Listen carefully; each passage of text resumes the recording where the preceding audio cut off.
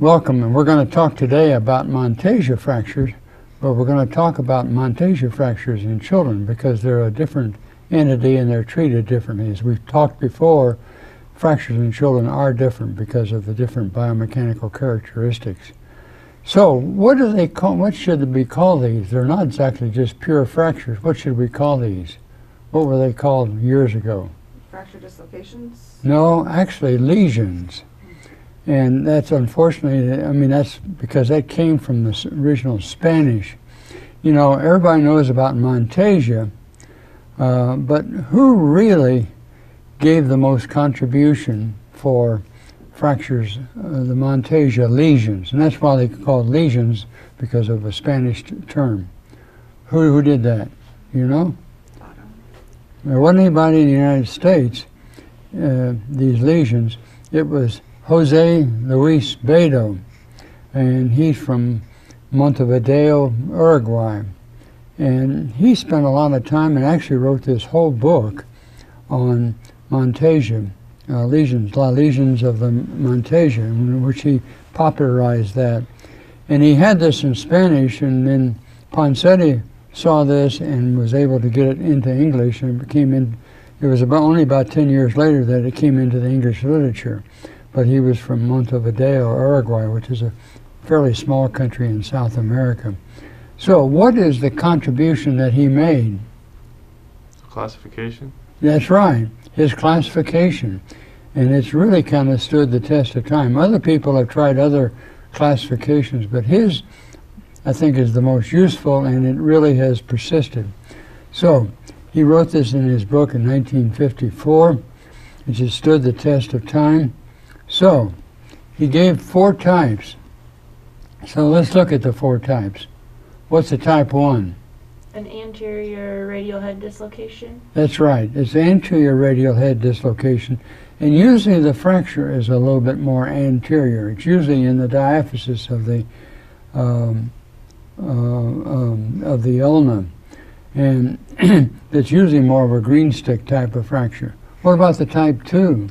Type 2 is a posterior dislocation. That's right. And again, the fracture is a little bit more proximal. It's usually at the diaphyseal-metaphyseal junction.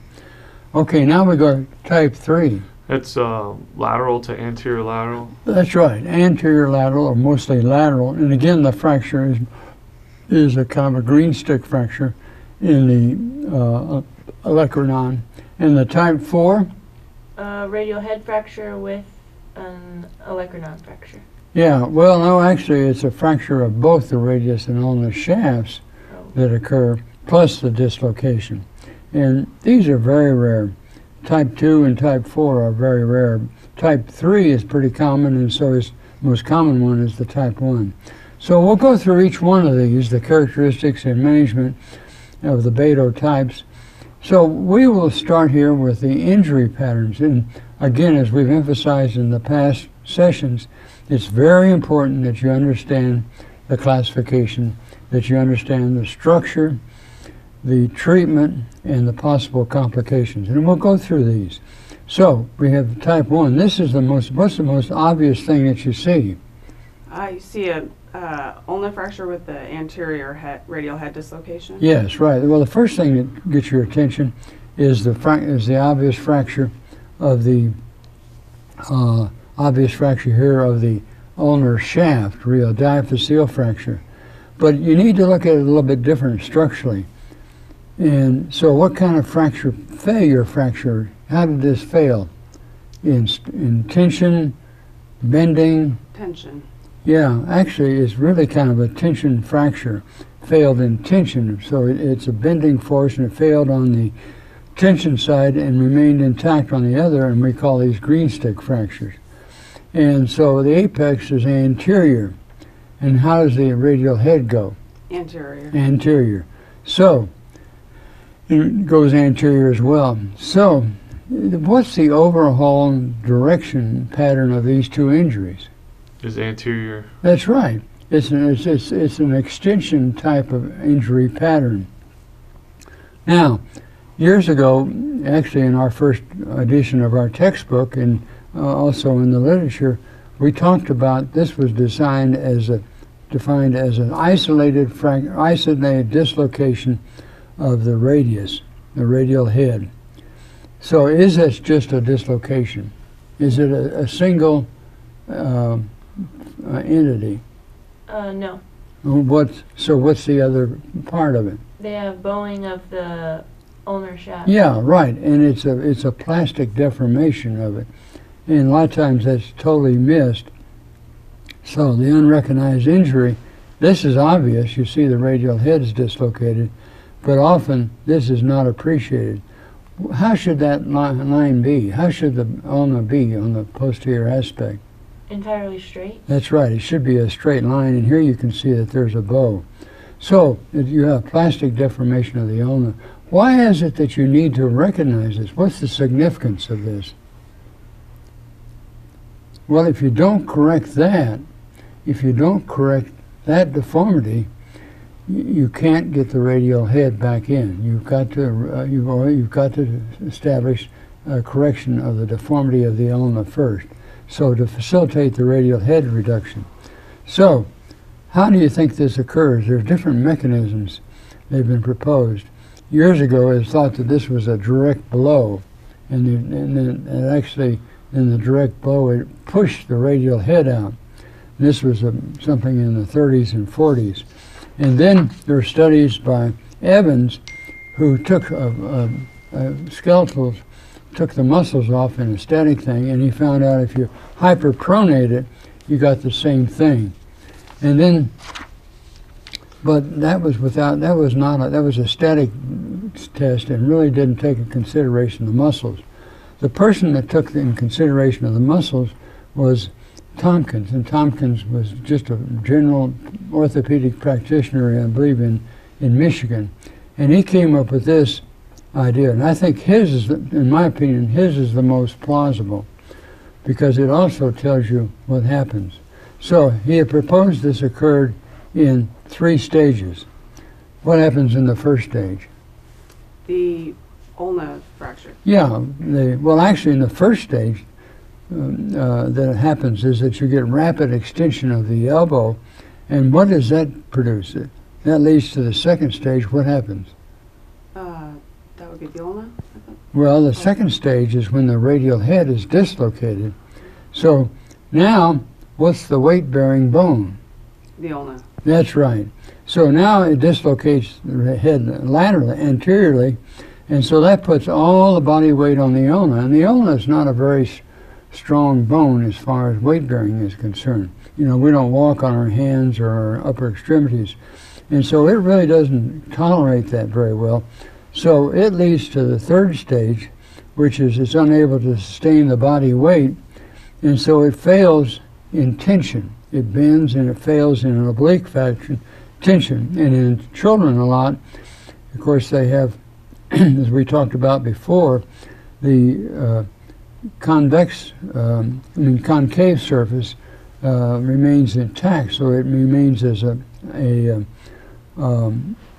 green stick type of fracture, but it produces an apex anterior angulation that fails in tension. So the first thing that you got to do in determining how you're going to treat this is that you have to have an understanding of what? The mechanism. That's exactly right. Because what you have to do, you have to reverse the mechanism. That's mechanism spelled backwards.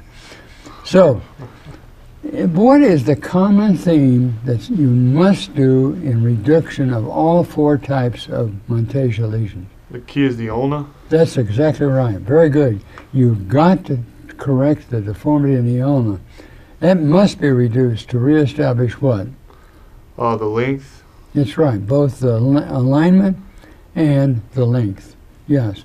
And if you don't do that, you can't get the radial head in. The first thing you've got to focus on is the ulna. So here comes our patient with a type 1 injury. And what do we say the general mechanism was? Hyperextension. It's an extension injury. So what is going to be the procedure to reverse that? You're going to have to flex. That's right. The general process is going to involve one flexion. So first thing you're going to focus on is what? The ulna diaphysis. Yes, right. So you got to reduce it, and the two goals are. Length. That's right. You got to correct the angulation and reestablish the length. And again, a lot of these are green stick fractures, so you're going to put 3-point pressure on it, and so you put dorsal, dorsal volar, dorsal 3-point pressure, and you will flex this deformity. And so when you do that, you flex it up, and hopefully that you'll correct both the angulation and length. And usually when you correct the angulation, that will reestablish the length.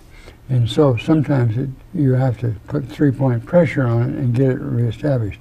All right, now you got the ulna corrected. What's next? Well, your radial head may have already been reduced. That's right. You reduce the radial head. If it doesn't, with just like this one here, where you can see the fracture line has been reduced here. You can see, but the radial head is still out. So how are you going to reduce that? What mechanism? Well, it was a pronation, so you supinate. Well, that helps some, but the primary thing is, remember, what type of injury is it? Extension injury. So how also you? Flexion. That's right. Very good. It's a flexion injury. So once you flex it, often that will then reduce the radial head. So hyperflexion usually realigns the capitellum with the radial head. Now, again, here you can see with the x-ray, once you've done that, once you've established the length and alignment of the ulna, then you focus on the radial head.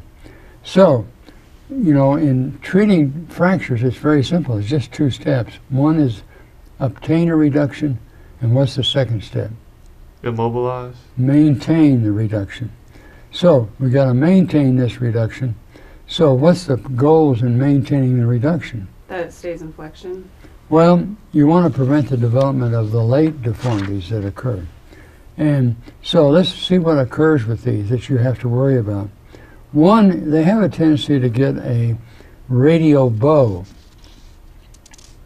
Why do they do that? What force does that? The tricep? Well, actually, the triceps has a little bit, but doesn't give you the radial bow. We'll talk about that in just a minute. It's usually the forearm flexors that produce this. So, and you get a radial blow. So, if you're going to treat this non-operatively, what do you have to do? Put a good mold on your... That's right. You have to put a good you place it in mid-rotation. There was a question whether you put them in supination, pronation, or mid-rotation. And the reason you put them in mid-rotation so that you take the radius out and you can apply 3-point molding on the ulna. So you put the 3-point molding, and you can only do this if you put it in neutral. And here you can use, this is sugar tongs. You can apply sugar tongs or a Munster type of cast, and you put your 3-point molding on. So the other deformity that can occur is what? Radial head subluxation. Yeah, or dislocation. How are you going to prevent that? How are you going to, what force causes that? I guess that would be flexing. That's right. That's right. How do you lessen the risk of deformity developing? You neutralize the biceps by molding the elbow in about 110 degrees of flexion. And usually, since there's not a fracture there, they can tolerate that, whereas you didn't want to do that in a supracondylar fractures. We'll discuss in another session. So you put them up like this, and that weakens it or neutralizes it so that it doesn't have a tendency to pull it out. So how do you maintain this if you're going to do this? You put them in this figure-of-8 cast. And this was something that was popularized at the Hospital for Sick Children years ago.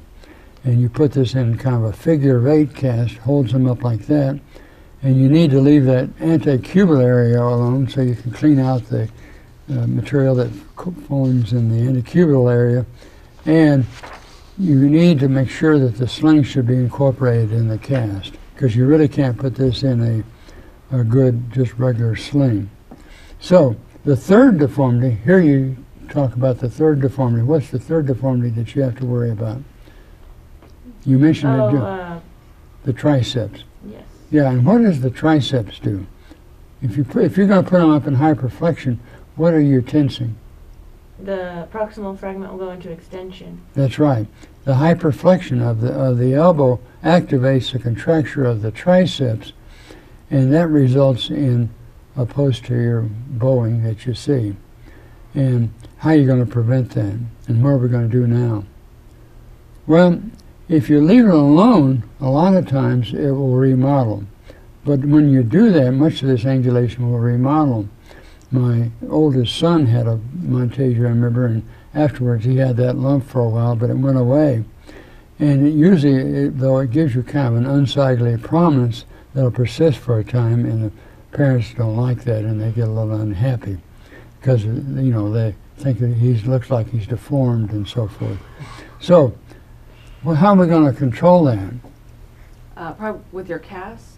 Well, that's a little hard to control that with a cast and a hyperflexion, to mold that very well, because you got it up in hyperflexion, and it's hard to put any kind of three-point pressure.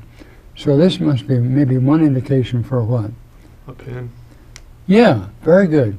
Because it's difficult to prevent non-operatively, the simplest way to prevent that is just a simple IM implant. And you can do it two ways. You can use the technique that was popularized in Spain by Marotti, which is a retrograde an intermissionary pin, or you can use a rush rod technique.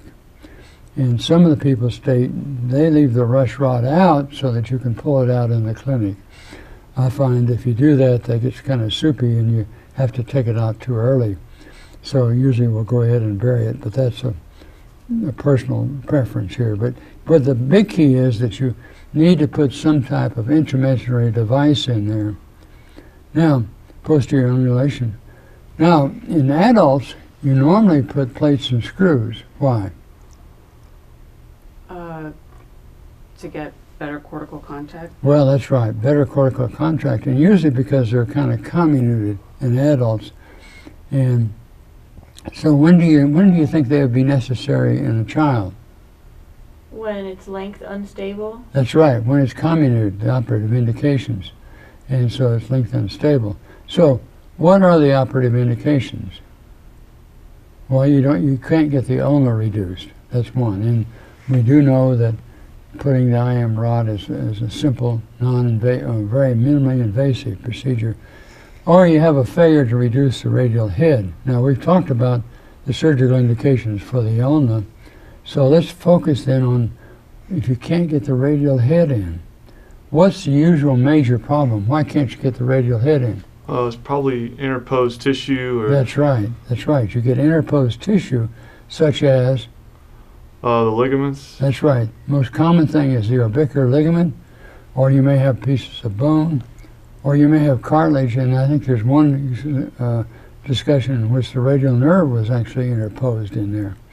So, now, this is a patient that had 3 attempts at a closed reduction. The ulna has been reestablished in length. What's your next approach? To get the radial head reduced. Yeah, but I mean, before you do that, how are you going to evaluate that? Oh, on a lateral x-ray? Yeah, well, this is a good lateral x-ray, and this is your first step. Well, you might do an arthrogram. Yeah, here, and what do you see in this arthrogram? That the radial head is not reduced. It looks like maybe the you cartilage can see that might be you've got interposed tissue right there. That should be, radial head's not reduced, it's not down enough. And you can see that the orbicular ligament is interposed. So this went ahead and took that out. And notice, we opened that and notice it seemed to be a little bit unstable. And notice how the radius was stabilized, not with a transcapitellar pin, but with an oblique pin so that if it breaks, you can take it out. Okay, so the 2 common surgical approaches are what? Probably the coker and the catheter. Yeah. And what approach is this one? That would be the coker. So That's right. That's the Coker approach, which goes between the anconeus and the extensors. Or you can go back a little bit more posterior, and whose approach is this? It's a little bit more extensive. Boyd approach. That's right. Very good. Glad that you know your surgical approaches. Very good. And that's a little bit more extensive. A lot of times the Coker approach is enough because usually all you just need to do is reach in and pull out that interposed ligament. So here's a 6-year-old fell injuring the left forearm. Here we'll get a little bit better picture here. And what's this injury pattern? Type 3. Well, it may be a type 3, but where's the radial head? It's lateral to the... But where else? What's more important? It's posterior. No. Okay, so this one here is a posterior lateral displacement of proximal radius. And the other key, the thing that will give you the key is this, the injury pattern here is a posterior angulation of the ulna at the metaphyseal-diaphyseal junction. As we'll talk about later, the type 3s are usually in the olecranon and more proximal. So you have posterior angulation of the ulna. So those are the two things that tell you the type. It's a type 2 lesion. And so what are the two components of a type 2 lesion? So that would be the posteriorly proximally olecranon. Yeah, fracture. well, the first thing that's most obvious, everybody focuses on, is the posterior dislocation of the proximal radius. And that's what's been talked about in the literature. But the other thing that's very important is you also have a posterior angulation of the proximal ulna. So again, what's the overall pattern of this injury? Flexion? That's right. This is one of flexion. So the incidence of type 2 lesions are pretty rare. They're really not talked about very much because they said they're very rare. I remember when we did our first edition of a fracture textbook, I could only find one article and said that it occurred, they only had one case that it occurred in children. It was very, very rare. Since then, in the 40 years I've been working in children's fractures, I've probably accumulated about 10. So you see it, and it's very important that you recognize it. So they're commonly present really as equivalents. Now, Beto in his thing talked about things that were like Monteggia types, but they had other types of fractures associated with it. So usually the two have the type 2 equivalents. So what are they? Well, we got the posterior angulation, which is kind of a green stick fracture at the diaphyseal-metaphyseal junction. What's the other equivalent? Well, they have a lot of times they'll have a radial neck fracture, and so that gives you, the radial head is still reduced, but the overall alignment of the distal ulna is posterior. So the mechanism of this lesion is one of Flexion. yeah. So, how are you going to create it? What's your Mechanism backwards, so extension. That's exactly right. So the child falls on a semi-flexed elbow. There are a couple things can occur. If it's a younger child, usually what happens? It'll dislocate. That's right. You get a dislocation of the elbow. If they're a little bit older, what do you get? Well, you get this type 2 lesion that occurs. And it's more common in the older age group because of the relative weakness, although I've seen it in some younger children. So, since this has a flexion mechanism, what's the general correction process? Hyperextension. Yeah, right. Well, not just extension. So, the first thing you do, how do you reduce the proximal ulna? It's a flexed. You extend the elbow. That's exactly right. And once you extend the elbow, that usually corrects the angulation. And it also, usually, the radial head, like once you mentioned that once you correct the deformity in the ulna, the radial head will correct. And so often it will correct spontaneously. If not, you may have to put a little pressure to push it up there. Now, here's our type 2 lesion again. This was a patient that was seen at another outside hospital. And we always have been taught, you know, proximal fractures, you always put them in a long arm cast with the elbow in flexion. So this patient came in. There are two components of this deformity. You can see the posterior angulation and the radial head. And this patient showed up for follow-up. Is this the way you treat this fracture? No. No, you don't, because the deformities are still there. He still has, even though the radial head is reduced, the overall, there's a posterior angulation of the radius, and the overall alignment of the radius is posterior, and of course here you have posterior. So the appropriate treatment is you put them in a long arm cast if you're going to treat them non-operatively with the elbow extended. And usually it's always good after these, it's always good to test the quality of your reduction with an arthrogram. So what's the most common complication? Probably persistent deformity. Yeah, right. It's failure to recognize this as a type 2 lesion and treating them in flexion. And here's a patient saw years ago, and this one was not recognized. If at the time of injury, we could have corrected this with a simple extension mechanism. Now, this patient has lost supination and pronation because you have rotation, when you have angulation and you've lost your arc of rotation, and to correct this is going to be 2 osteotomies of the ulna and the radius. So the big problem here is the failure to recognize the true nature of this fracture. And here you can see it's posterior and angulated. It was treated with a long arm cast and flexion. Now, type 2 lesions can present in many forms. Here's a patient that really wasn't recognized as a type 2 initially. But there are some clues here. What are the clues that you see here? This is how the patient showed in the emergency room and was seen by the second-year resident. And they just said, I've got a patient with a fracture of the ulna. What else do you see? You see a posterior apex midshaft ulna fracture, which is concerning for flexion type injury, and then the radial head looks like it's... Yeah, it's a little bit posterior. Yeah. So if you look at it a little bit closer, you see that it's posterior.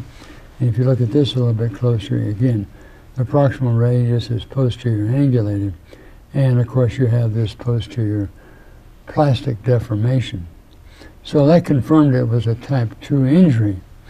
And so how are you going to correct it and stabilize it?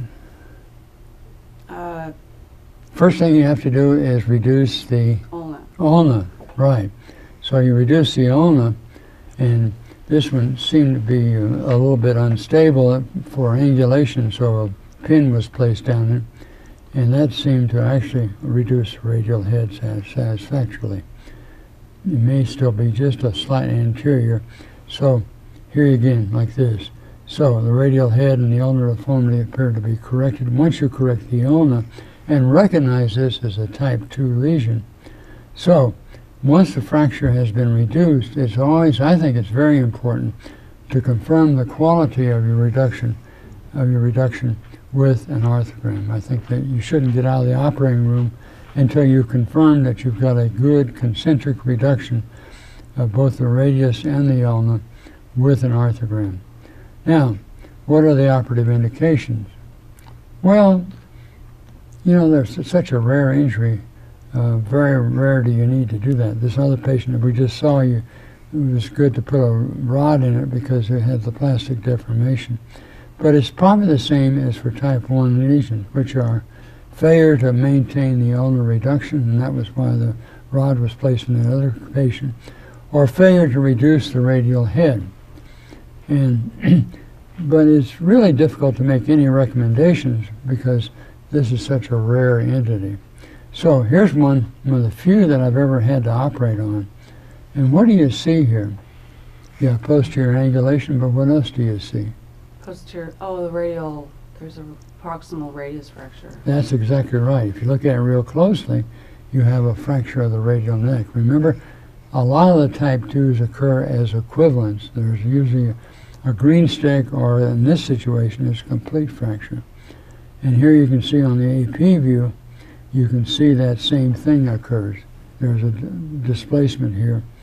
And again, there is posterior angulation, but also a little bit of radial bowing. So this is an equivalent involving the radial neck, and so we reduced it in an extension, and both fractures were then stabilized with intramedullary nails retrograde. So here we go. Here's what type is this one? I think that's a type 3. That's right. Now we got to your type 3. So what are the components of a type 3? What do you see in the ulna? Radial bowing of the ulna. That's right. That's right. It's a green stick fracture with kind of a varus angulation, or like you say, radial bowing. Very good. So it's usually in the olecranon. Really, it's really in the proximal, and it's usually green stick. Okay, so what's the pathology of the radius? It is displaced laterally. Yeah, and laterally, or sometimes it's anterior lateral. And that produces the third problem that occurs with this. What's that radial head pushing against? The posterior interosseous That's right. nerve. This is one in which there's a high incidence of nerve injuries. You don't see nerve injuries much in the type 1 and 2, but it's not uncommon to see this posterior interosseous nerve on this one here. So the mechanism of this injury is that they fall longitudinal force, and you have a varus force applied to the extended elbow. And this usually occurs probably in the kids that don't have much of a carrying angle. And so the overall deformity of this injury is one of Varus. That's right, very good. It's a varus. So you're going to reduce it. You got to reduce them. You got to reverse the deformities. So what's the first stage? What do you have to reduce first? The ulna first. Yeah, and so you extend the elbow to lock the olecranon. And so, what kind of a force you're going to apply? A valgus force. That's right, a valgus force, and that'll correct that varus deformity ulna. And usually, again, when you do that, the radial head usually spontaneously reduces. If not, you may have to put a little pressure on it. So, postoperatively, it's very difficult because of the proximal location to put 3-point pressure on the olecranon, because it's very proximal, and you've got the radial head there, and so it's very difficult. And we've tried both with flexion and extension casts, and this is how I've kind of learned that it's very difficult to do this. This is a patient that had a type 3, and I put it in the long arm cast and extension. What do you think about that reduction? It looks... Okay, yeah. Yeah, you better, because I did this. You know, I thought, and I patted myself on the back. I thought it was really good. Both of them appeared to be satisfactory. The proximal ulna was too. I went out of town and came back. This patient came back 10 days later and seen one of my associates, and he took an x-ray, and what's going on? Now you have a radial bow of the... Ulna. It's a green stick fracture. Yeah, and it's very difficult to put the 3-point pressure on this, and you have the flexor forces applying to it. So what he did was, and this is subluxed again, so it's not aligned again. So the next step was to examine this patient under anesthesia, and here with an arthrogram you can confirm you've got incongruity, that it's not well aligned. So what are you going to do? Now I would put an intramedullary rod for the ulna. That's right. You have to remanipulate it, then you stabilize it with a large, and this one has to be a pretty large rod because it's a green stick, somewhat comminuted fracture. So once you do that, and then you confirm your alignment with an arthrogram. So because of the high incidence of type 3, these late deformities, I now will almost routinely put an intermedullary pin in there, and it's usually a pretty good size one, a rush rod or a 1/4 inch or 3/8 inch pin in there, as you can see here. So, and you also perform an arthrogram to determine the articular congruity. Now, what happens if this green stick ulnar deformity persists? What are you going to get? Here's a patient that had a type 3, was treated with a cast, came back. We'll look at it a little bit closer. And what do you think he came back for? He probably lost supination and pronation. Or something. Yeah, but he lost some of it, but he had it function. Synostosis? Huh? Synostosis? No, he was having pain because he's got an incongruous joint here. So he had an incongruous joint, and so every time he rotated, and he was quite active doing a lot, and he was starting having a pain. And the only way that this could be corrected was with an opening wedge osteotomy, and probably would have been better to put a plate on it than a large. You can see it put a couple pins in there to hold it, and a bone graft, and now we've reestablished the congruity. Here's an 8-year-old fell on the outstretched arm, reduction maneuver 3 times. What's your concern here? That's not acceptable. Yeah. So now it's going to need to go to the operating room For what? so that you can stabilize the ulna. Well, that's right. And this one we did years ago, and this before we did a lot of stabilization. But why can't you get the radial head in? There's probably interposed. That's right. Exactly what tissue. happened. The orbicular ligament was interposed in that, as you can see here. So the next step was to go ahead and take it out. And we got to get a roach through a Coker approach. And nowadays I would put a large rod down there, like that. Articular alignment was reestablished. All right. What about fractures occurring in the radius and ulna? You get the emergency room, you're a junior resident, you're a senior resident now, and your junior resident calls you and said, "Doctor, I've got this child with fractures of the diaphysis of the radius and ulna." And you say, "Let me show you the x-ray." What's your next step? To examine the patient.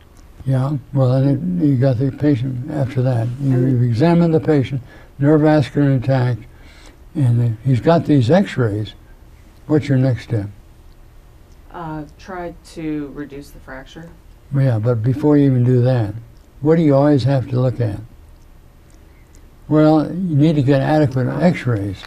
And the few times that I've seen missed Monteggias have been like this, where they had both, everybody focused on the radius and ulna shaft, and he's got a dislocation. So what is this fracture pattern?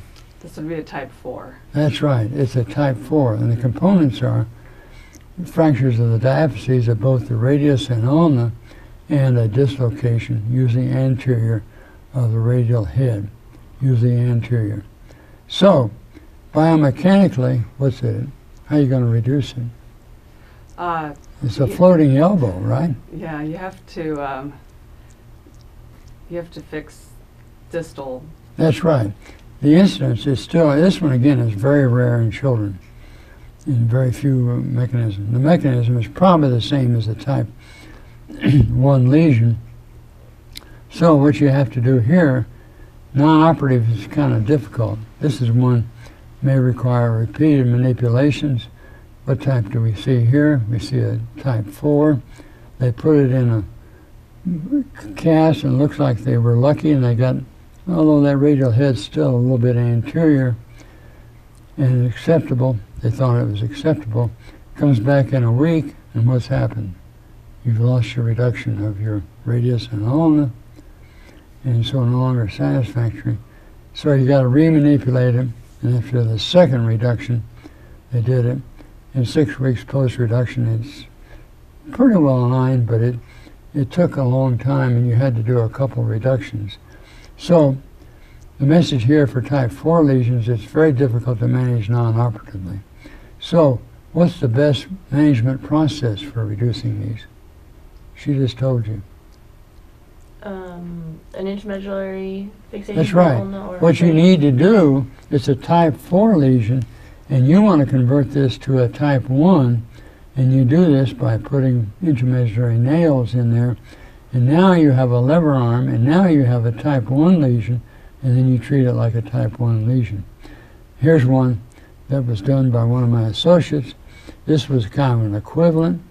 You can see 2 fractures of the olecranon and a fracture of the radial neck, and this was treated with retrograde intramedullary nails, and this one came back and had 1 year post-fracture and had good alignment of the radial head and had full supination and pronation. You can see it's full remodeling. So let's see if you learn anything in this session. Here's a 5-year-old fell off the monkey bars, and he was kind of a monkey anyway. So he complained of pain in his right forearm. He was seen, splinted, sent into our clinic by the primary care, the neurovascular intact, no other injury complaints, lacks pronation to neutral by about 20 degrees, had full supination. But it takes 3 weeks to get him an appointment. And so he presents now right here, you can already see there's a little bit of callus right here. It's already starting to heal. But what is this fracture pattern? Well, your next step is that you need to make sure you see the whole forearm. And so this is kind of anterior lateral. Is it acceptable? No. So surgical intervention, the first thing you want to do is, what about an arthrogram to check your congruity? And you find with an arthrogram, before you do any manipulation, that your radial head is out. And you also got angulation of the ulna. So what's the first thing you have to do? Correct the ulna. Very good. Looks like you're learning. Yes, good. sir.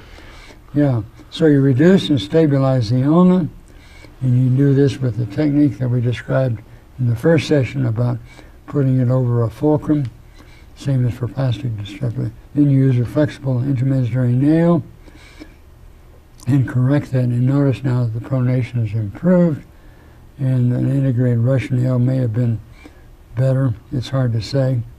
And the message is, beware the occult type 3 lesions could produce a radiocapitellar incongruity.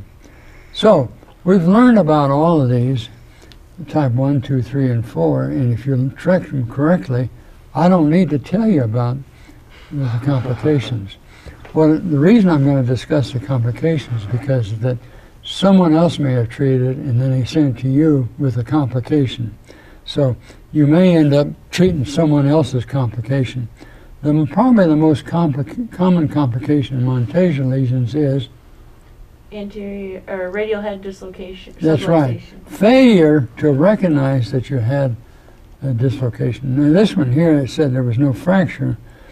And here the section was directed towards the diaphyseal fractures, and here they had inadequate radiographs initially. You had inadequate radiographs. So these are the things that can occur. Now you have unappreciated radial head dislocations. If they're asymptomatic, should they be treated? Well, there's some people say that these chronic dislocations are benign. I don't think we have a lot of good long-term studies. And these people said they're kind of benign, just leave them alone. Other people say, well, there are some long-term problems. They have a lot of valgus instability. They can't weight bear on their arms and so forth. And these people say you ought to be pretty aggressive with it. So the indications are general. If it's less than 12 years of age, absence of secondary radial head changes, and specific progressive radial capitellar subluxation, or progressive valgus deformity, you probably ought to correct it, or limited range of motion of forearm rotation, or progressive pain. So you decide to repair the residual deformities. What again is the first thing you got to correct? Correct the ulna. That's right. You need to look at it and evaluate it and correct the deformity of the ulna. Then you got to reduce and stabilize the radial head. So here's our patient, showed up 1 year post-injury. And I already given you a clue. It's got 2 deformities. What are they? The ulna is not straight, and then the radial head is That's exactly right. And the radial head is out. What's the first thing you're going to do? Want to correct the ulna? Yeah, you do an extension osteotomy. And some people, flexion osteotomy actually, you kind of put an extension. And some people say that that's all you need to do. And if you do that, that's sufficient. Other people say, no, you need to repair the radial or the orbicular ligament. So, this is whose procedure is this? Do you know? This came out of England. This is where the bell taws, where you use central part of the triceps and reestablish this here. Reestablish this. The problem, my experience with this, is that it'll hold the radial head in, but you get a little limitation of supination and pronation. You get some scarring in there. And you can pass it through a hole in the ulna, or you can secure it with a bone anchor, or you can use mini staples to secure that down. Now, Peterson said that the bell taws is not anatomic because the bell tons doesn't really centralize it like it should. And he, in seal, said that this is the way you should do it. I've never done this, and this looks like it would be a little bit complicated, but it is probably the more anatomical repair that you ought to consider. So, some of the other complications seen with Monteggia lesions are, well, nerve injuries, yeah, and which type has the highest injury, nerve injury? Type 3. Type 3, that's right. Redislocation or tardy dislocation of the radial head. That's been shown mainly because, again, if you have plastic deformation proximally, that plastic deformation will, unless you really stabilize it well with 3-point fixation on your cast, which is very difficult to do in proximal fractures, it will reform and then it'll get a late dislocation of the radial head. There are other associated fractures that occur with this and so forth. So, I want to thank you for bearing with me through this session. Okay. Thank you. Thank you. Thank you.